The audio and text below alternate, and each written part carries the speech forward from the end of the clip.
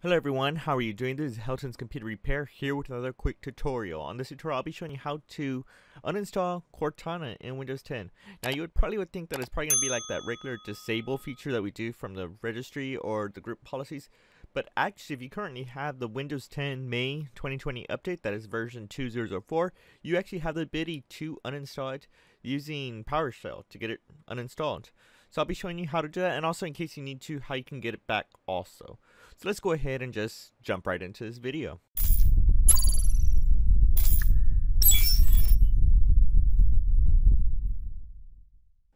Alright guys, so first thing you do is go ahead and you can go to Start, and you can type in PowerShell if you want to, and then you can right click on it or select Administrator, because you will need to have administrator rights for this to work. Or you could also just right click if it's correctly set on your computer, and you'll see Windows PowerShell Admin. Go ahead and select it, and you'll pretty much see the admin, so you'll probably be prompted. Let's go ahead and select it and see. Here it is. Go ahead and press yes, and here we are onto this system. Now it's going to need to be a script for this to be done, for this to be there. That actually will probably help you out on this, but let's go ahead and just type in the words that you need. You're going to need to get dash apps x package space star, and then you're going to type in Microsoft dot 549981 and uppercase C. It probably doesn't need uppercase, but just in case I'm putting it in that layout. And you're going to need F5, then F10, and then star. I think if I'm correctly, that will automatically allow it to look for those keywords there. And then we're going to need this symbol right here. It's right next to the enter button. I don't know what it's exactly called. And then next you're going to go ahead and type in remove dash apps x and package.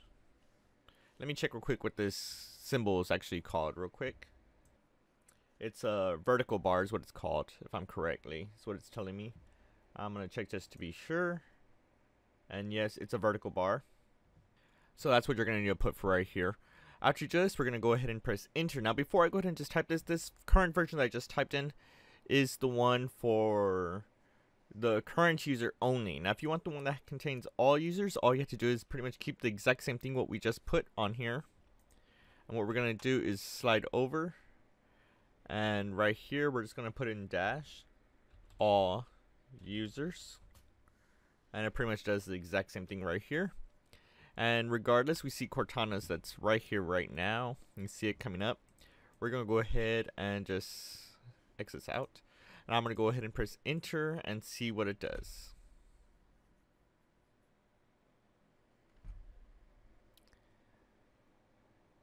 So Cortana's not loading up. Let's go ahead and restart this computer and see what it does.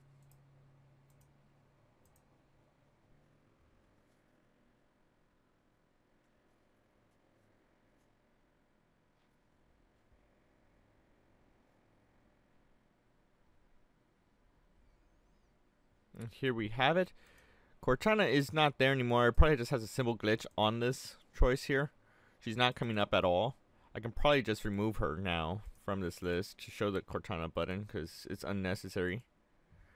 But she is not active anymore. It's uninstalled. Now to bring it back, we can do a very simple step. What we're going to do is go ahead and go to Microsoft Store. And if I'm correctly, this only allows for the current user because you technically uninstalled it. And that's fine. In reality, I literally don't even use Cortana. And we're going to go to the search bar and we're going to type in Cortana. And here's Cortana with the wonderful 2 stars, not even, well, 1.5 stars. And we're going to go ahead and press get. And it's going to tell us if you want to use access to sign into your account. I'm actually going to press no, because I really don't need to put my personal information on there. And it tells us that you own this app. And it's downloading the files. Give it a little bit of time.